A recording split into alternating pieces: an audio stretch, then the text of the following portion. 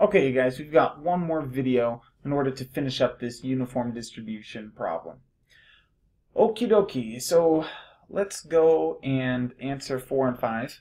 Real quick though, I wanted to show, I forgot to do this in an earlier video, so we saw that we went and calculated out our PDF value, or our probability density function. It's just a constant value of 0.3, 07, etc., etc. Well, if we come over here and we look at this graph that we've been working with, the height of this box is that density, this 0.307, etc., etc., is where our box is actually located. So physically, if we need to look at it graphically, that's what our probability density function is. Now, other distributions that we work with have, like a function, maybe like a sinusoidal wave or a hump, and those have different PDFs. But for this one, our PDF is a single value that is constant from our minimum to our maximum. Okay, so let's go ahead and answer number 4. What is the probability that she will spend between 2 and 3.25 hours? Well, let's just continue on doing this. We can say the probability that really she's going to spend more than 2 but less than 3.25. That's what we're looking for. We can answer this really easily. Go to distributions again and back to the uniform. Let's go to probabilities. And let's set this up again as 0.75 to 0.4. What we're going to look is, we're just going to look between two values. So I'm going to put 3.25, comma, and then 2. So those are my two critical values that I'm interested in. I want to use lower tail so that I get the probability of being less than 3.25, the probability of being less than 2, and I'm just going to subtract them from each other.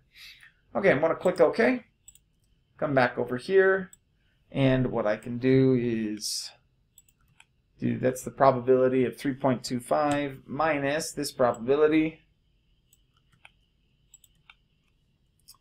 Hit enter, and I get this associated probability. We get that, and let's round it to the correct number of decimal places. We'll drop it down to 4. And we'll drop this one down to 4 too.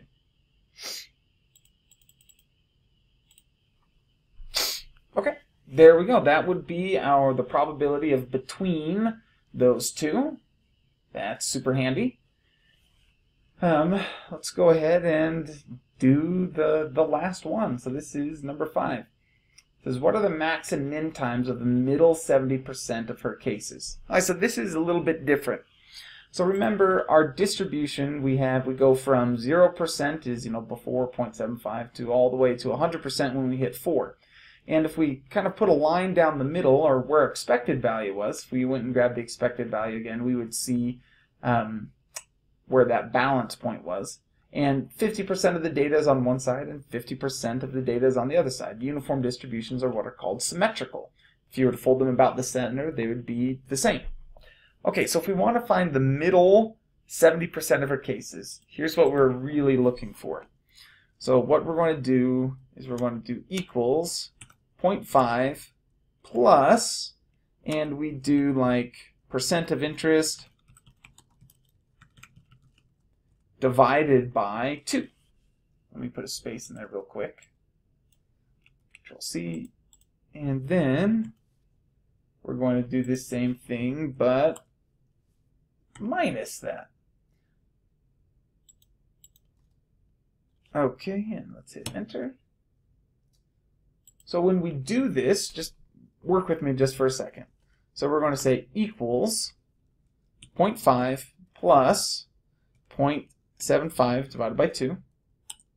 We're going to say equals 0.5 minus 0.75 divided by 2.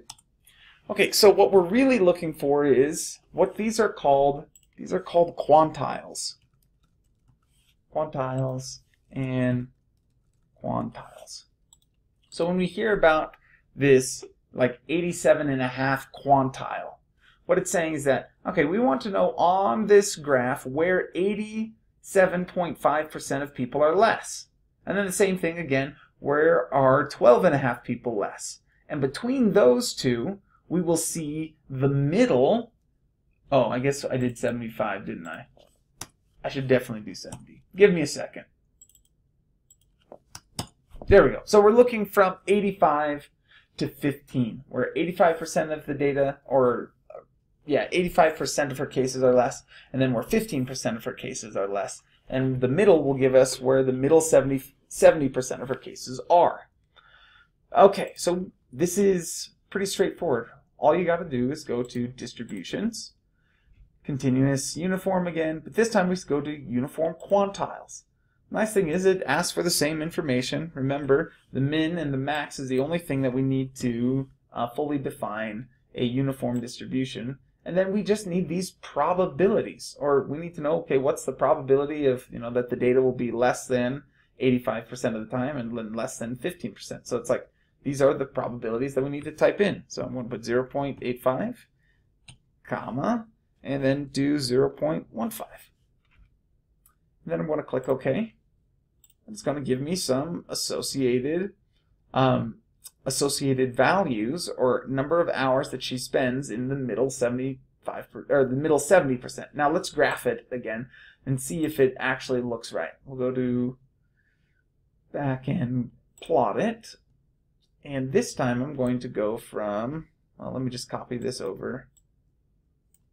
We'll see if you can copy and paste. I hadn't had good luck with it in here. Maybe, there we go. Took me a second. Oh, let's actually push that over. Wrong spot.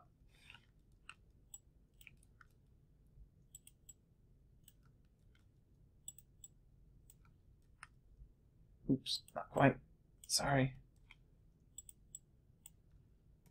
Okay, there we go. So I got these values inputted over here, and now I can just click OK.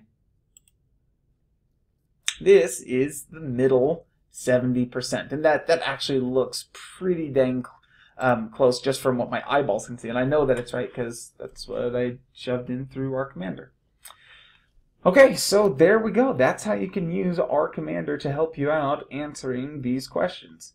If you have any more questions, feel free to contact me, but that's the end of how to use R Commander for uniform continuous distributions.